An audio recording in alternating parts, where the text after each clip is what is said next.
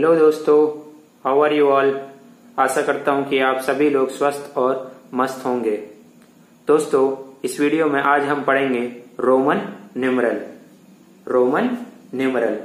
सो पहले देखते हैं कुछ सिंबल रोमन न्यूमरल में जो यूज किए जाते हैं। Symbol and values.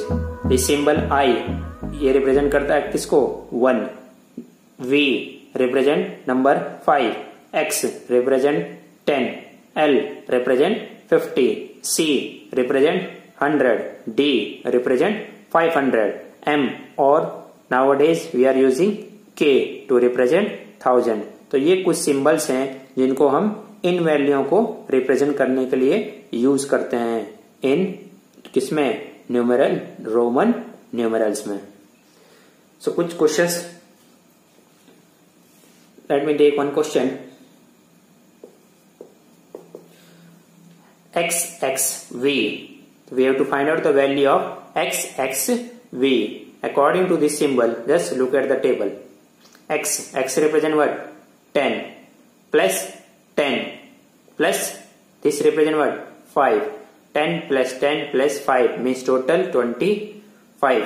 Next, X V 1 1 1, X represent 10, V क्या दिखाता है? 5 को। दिस I यानी 1 1 1, I means 1। तो टोटल कितने हो गए? 10 plus 5 15 16 17 and then 18। Again X 10 10 10 30, total 30। Next this X 10 and this I 1। तो दोस्तों, अब यहाँ 10 - 1 मैंने क्यों करा? 10 - 1 इसलिए करा, एक रूल होता है। अगर हम इसको देखें इन दो लास्ट सिंबल्स को, तो ये 1, ये आई किसको रिप्रेजेंट कर रहा है? 1 को। और ये किसको रिप्रेजेंट करता है? 10 को। और ये स्मॉलर है इसके कंपेयर में। तो जब भी स्मॉलर सिंबल लेफ्ट साइड में हो, किस साइड में?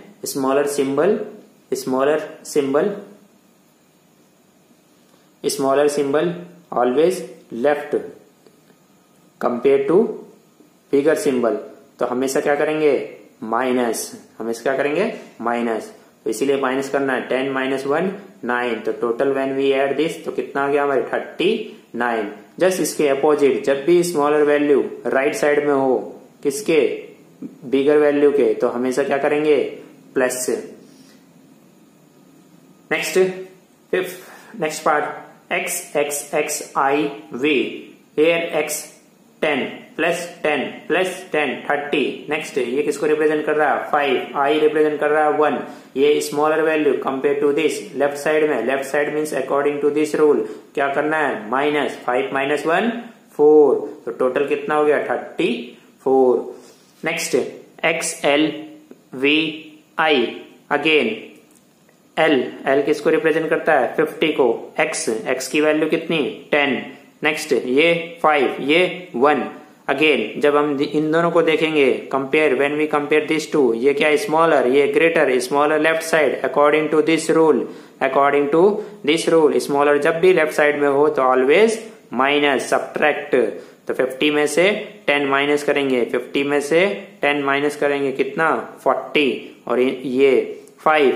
Next 5 and this 1। अभी जस्ट बताया राइट साइड स्मॉलर वैल्यू, ये स्मॉलर है इसके राइट में मीन्स क्या करना है? Always add. तो 5 + 1 6, तो 46। Again one more part XCIV। C represent करता है किसको?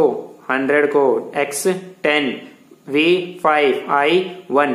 अगेन ये X इसके कंपेयर में smaller means subtract 100 - 10। Again I इसके कंपेयर में smaller left side means again subtract. तो 100 - 10 90। 5 - 1 4, 90 + 4। अगर ये सब समझ में आ गया हो तो just try to solve this some questions.